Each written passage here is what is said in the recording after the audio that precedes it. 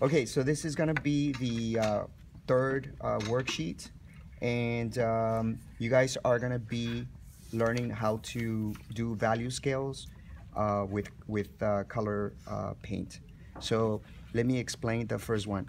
The first column here is a black and white value scale. So what you're gonna do, you're gonna start with white, and then you're gonna start adding a little bit of black, and then that's how it's gonna get darker and darker, right? This is a black and white value scale. Now, you guys notice here it's black. Yours doesn't have to end up on pure black, okay? What's important is that you can tell the difference from one value to the other, okay?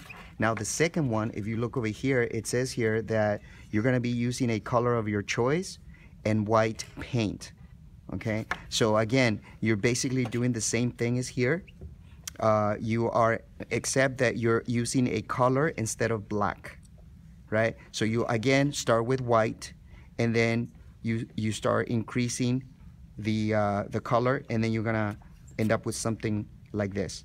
Now with the last one, you can see that you start with a color, and then you start adding a little bit of black, and then it starts getting darker and darker. Again, the last one doesn't have to be black, okay? As long as you can tell the difference from one to the other. Now, quick tip about this.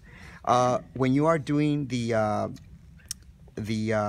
tint, these tints, when you're creating these tints, stick with dark colors like purple, blue, red, okay? That works better here.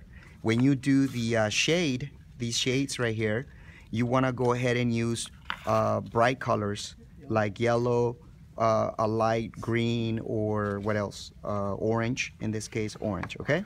So that is basically how you're going to do this value scale.